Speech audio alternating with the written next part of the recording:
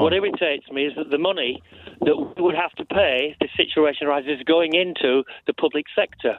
I was in a surgery yesterday. I go to see a consultant. Yes, I'm sorry to hear that. 3 times a year. Yeah. 3 times a year. No, it's okay, James. There are 2 consultants, 6 nurses and a receptionist. 1 consultant yesterday, 6 nurses and a receptionist. Done it for 7 years. 6 nurses, 1 receptionist. Yeah. But you only need 2 nurses, James. I've done that for 7 years. Okay. A nurse, I don't know if many people listening to this will think that we've got too many nurses in the NHS, Steve. James, there is James. Steve, James, I'm listening to you. A nurse administrator came to me at the weekend. A hospital administrator on £60,000 a year. Right.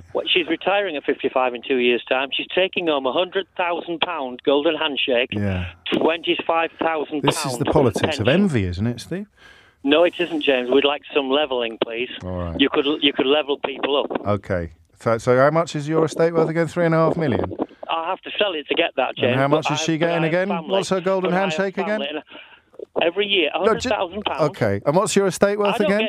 I don't get £60,000, James. No, but her pension, her payoff, is a reward for all the work that she's done over the years. And what's your estate worth again as a reward for all the work you've done over the years? I haven't sold it, James. I've got family to pass it down to keep producing food. Which is why you've got 35 times more than she has.